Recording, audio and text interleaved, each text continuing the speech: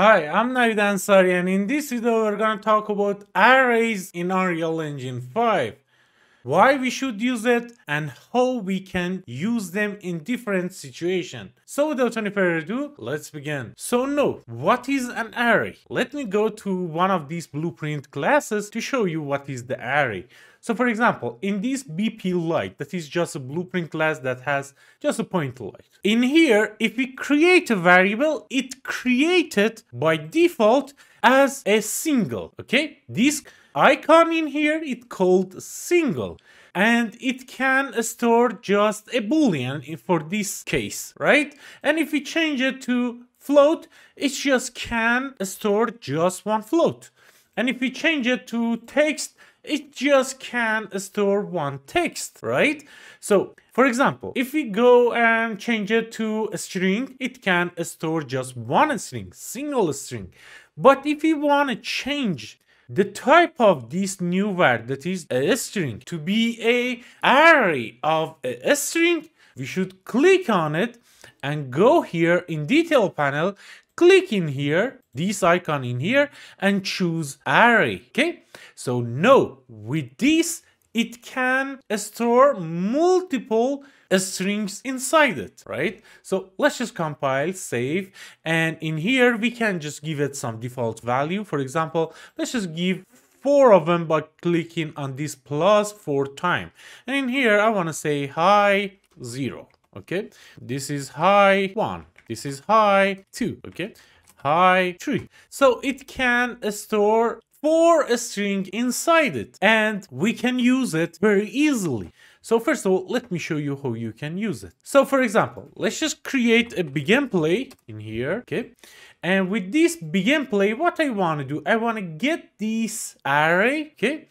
And with that, I want to get an element off of this array. If you click in here, this high 0 string in here, it's called index 0, that is element 0. Index 1, element 1. Index 2, element 2, right? So in here, if we say get a reference or a copy, if you get a reference and you change something inside it, it will be changed in our variable in here as well. But if you get the copy and change something inside it, it won't be changed in the original variable. So let's just get a copy of that, and it will tell us which one of the elements or index you want to get. So for example, if we click on our variable in here, if we say, for example, index number 2, put 2 in here, it should give us a string hi 2, right? So if we in here use a print string and print this string, what will happen? Every time that we play, it will give us index number 2, that is element number 2, that is hi 2. So now if you run our game, you can see it says hi 2. Cool, right? So let me give you another example. If I delete all of these, I want to get this point light in here, okay? And I want to change the color of this point light. The light color, I want to change it. At default, it is green, right?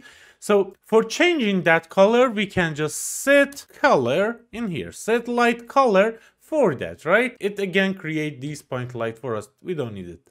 So in here, if we connect it to here, we can choose a color, for example, blue, or we can just do it like this, blue, right? Now, if we compile and run our game, if we watch, you can see the light color is changed, right? So no, I want to create a arrays of a color and change this light color every 0.1 second. So let's see how we can do that. In here, again, we want to create a variable.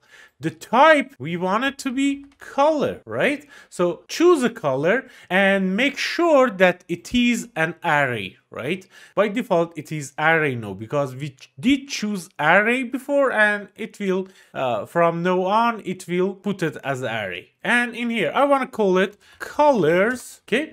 And again, we can just compile, save, and in here, create as much as we want, right? So let me create some. For example, red for index 0, green for index 1, for index 2, for example, blue. And let's just make some other one like this, different type of color. So you can see I did create some type of color in here, and for getting those color, you know that we can get it like this, okay? And after that we can get a copy off of that, and for this number we want to use a random number, right? We can just use a random number in here because it is integer. We can just use a random integer, right? And with this random integer, it will tell us what is the max number. If we click in here, the max number, it starts from 0 to 6, so it is 7, right? So let's just put 7 in here and connect it to here. So every time it will give us a random color, and we can just connect it over here. Cool. Now everything is set up, and what I want to do, I want to connect it to event tick, right? To event tick. And with this event tick, what I want to do, I want to use a delay of 0.1 second. Now, if we compile and run our game, you can see the color is changing every 0.1 second, and it will get it from that array, okay? So next thing that I want to show you in here, you can see we have some chair in here, and we want to delete them after each other. We can use arrays to do that. If we go to our third person character in here, for example, whenever we hit N on our keyboard, we want to delete all of these chairs, right? So there is a function that is called get all actor of a class. And this time the class is BP chair. It's just blueprint class that has a static mesh inside it, that it is a chair, right? So we can change this to BP chair, okay? So this node will give us all of the chairs inside an array, right? That's why we are learning this array. Now, first of all, let's just see how we can delete one of them. We can get one of them, for example, get the element 0, and with that we can just destroy that actor, right? So now if we run our game, you can see all the chairs are here. If we hit N on our keyboard, one of them is deleted or destroyed. Now we want to delete all of them. How we can get all of them and destroy them? How we can do it? With this get, we are just getting one of them. There is a node that is called for loop, and we can use that for loop like this, for loop. And with this for loop, we want to execute this for loop. And if we have 20 chair, this execution pin will happen 20 times. And each time it will give us one of the element of this array, okay? And with this array index, you can find out which element you are getting. We want to delete them, right? So we get the chair with the array element. First of all, it will give us 0, after that 1, 2, 3, 4, and so on.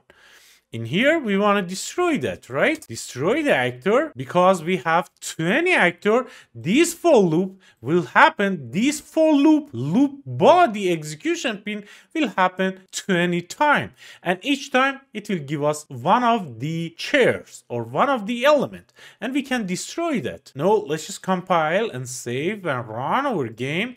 Now, if we hit N on our keyboard, let's see what will happen. All of the chairs are gone. And before deleting that, I want to show the name of this element. So let's just use a print a string in here, okay?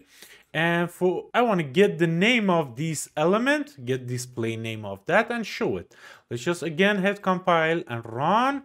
And if we go here and if we hit N, you can see all of the chairs are deleting with each other, and it shows its name as well. So that was it about arrays in Unreal Engine 5. I hope you liked this video. Please, if you have any question, just leave it in comments so I can create another video for that. Thank you very much for watching. Bye.